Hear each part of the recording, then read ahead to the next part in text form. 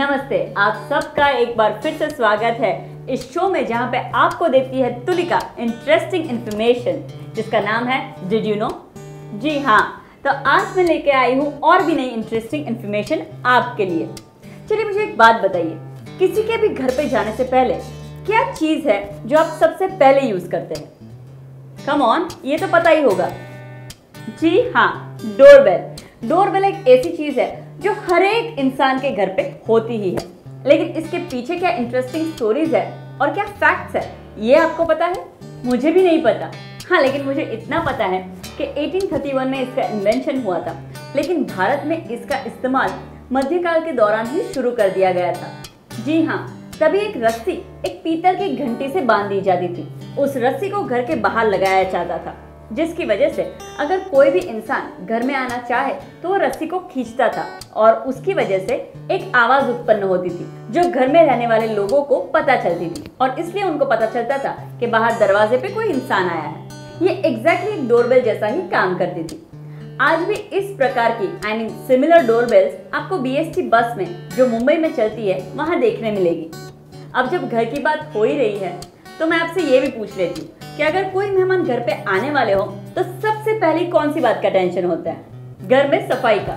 जी हाँ, लेकिन क्या आपको ये पता है कि ये डस्ट कहाँ से उत्पन्न होती है?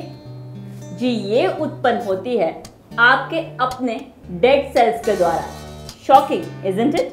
हमारी बॉडी एक कंटिन्यूअस ग्रोथ प्रोसेस से गुजरती रहती है, जिसकी वजह से हमारी बॉडी में हर रोज कई सारे नए सेल्स बनते रहते हैं और डेड सेल्स निकलते रहते हैं, जिसकी वजह से हमें पता भी नहीं चलता कि ये डेड सेल्स कब निकल के डस्ट का पार्ट बन जाते हैं। अब जब घर और गेस्ट की बात निकली है तो साथ में हमारे पेट्स की बात भी कर लेते हैं। आप ये तो जानते ही होंगे कि पेट्स के लिए अलग घर बनाए जाते हैं, जैसे कि डॉग होम्स। लेकिन क्या आप ये जानते हैं कि उसका दरवाजा इस प्रकार से बनाया जाता है कि उसके अंदर और बाहर डॉग या बिल्ली या कोई भी एनिमल अपने हिसाब से आ जा सकता है, लेकिन कोई दूसरा इसको एंटर नहीं कर सकता।